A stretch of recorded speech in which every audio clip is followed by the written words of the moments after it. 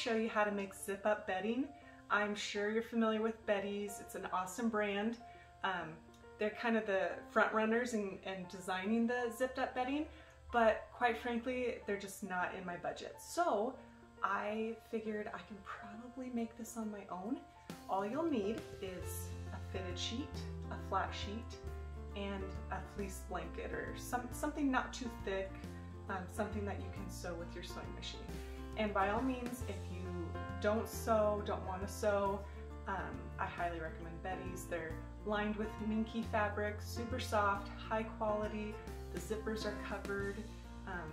They're just beautiful bedding. So anyways, you'll also need to order a zipper long enough to put a whole piece on each side of the bed.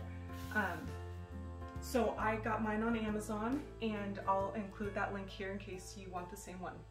But this video, we're going to show you how easy it is to just make one yourself. And it's not going to be perfect, and it's not going to have the finished look, but for my 6-year-old, I think it'll be pretty awesome. So I'll go ahead and show you. This is the fitted sheet for her twin.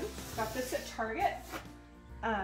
And what we're gonna do first is you wanna put your sheet on so it's fitted. It's nice and smooth. You could even iron it if you wanted. And what we're gonna do is we're gonna start marking just this edge here.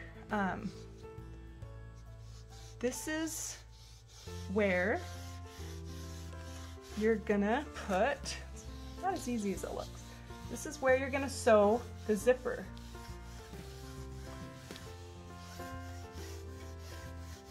So this is just blue sewing chalk. It will brush off, wipe off, wash off. It's totally safe for fabric, but it marks where I need the seam to be. This is not an exact science, which honestly kind of bugs me. But the nice thing is there isn't a pattern, so you could put the zipper on the side if you wanted. I think for convenience of getting in and out of the bed, we're gonna just stick to this top corner for my daughter's bedding.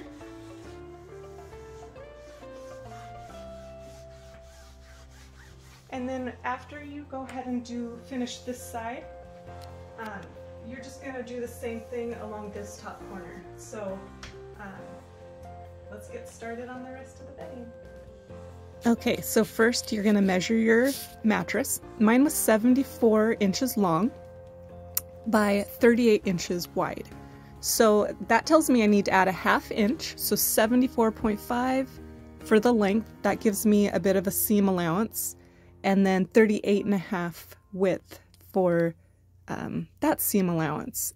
You know, when you sew, you're not sewing right on the edge, you're cutting in just a little bit. So go ahead and mark it, pin it, and you're set, you're ready to cut. So when I cut, I'm cutting on the outside of the pin, because that just gives me just an extra little hair for when I pin it and sew it. Then I'm going to set my sheet smoothly on my fleece blanket and pin it up just so I can cut out the fleece. Now, big learning lesson here, don't pick fleece with stretch.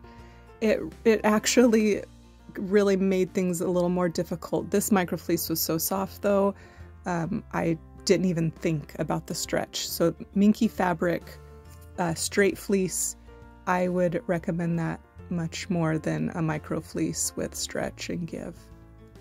So I went ahead and I sewed all the way around it, and then I turned it right side in, and now I'm just doing a top stitch just to give it a clean look. With the top stitch done, I can line up my zipper, and as you see, I took the right side facing zipper and then I flipped it with the zipper facing inside the blanket, and I'm just lining it up with the sheet line, and then I'm just stitching it all the way down. And if you have extra zipper, just leave it. Okay, so as soon as you have marked both sides with the blue chalk, you're gonna take your zipper. And I went ahead and measured this piece of zipper to the length of my bed, which is 74 inches, but you're gonna wanna measure your mattress and make sure you get that exact measurement. So the easiest way is to undo the zipper. This zipper was really easy to pull together, so go ahead and separate it by putting the zipper pull, and one of the tips I would say is to kind of pull each half away from each other as you're maybe have someone help you pull the zipper down. So anyways, so I'll show you a close-up look on this so that you make sure to get this right. If that's the front side of your zipper, you're going to want to face it down and out. And that's because when we put the top on, it's going to zip like this, and so you're going to see that finished edge. So we're going to go ahead and we're just going to, I'm going to follow the blue line and I'm going to pin it. This is a little difficult with it. Maybe I should take it off the mattress, guys. Yeah, let's do that. Okay, so when your fitted sheet is off, I'm just gonna go ahead and line up the inside edge with the blue line. It's not going to be perfect, but this is what you're pinning on to sew.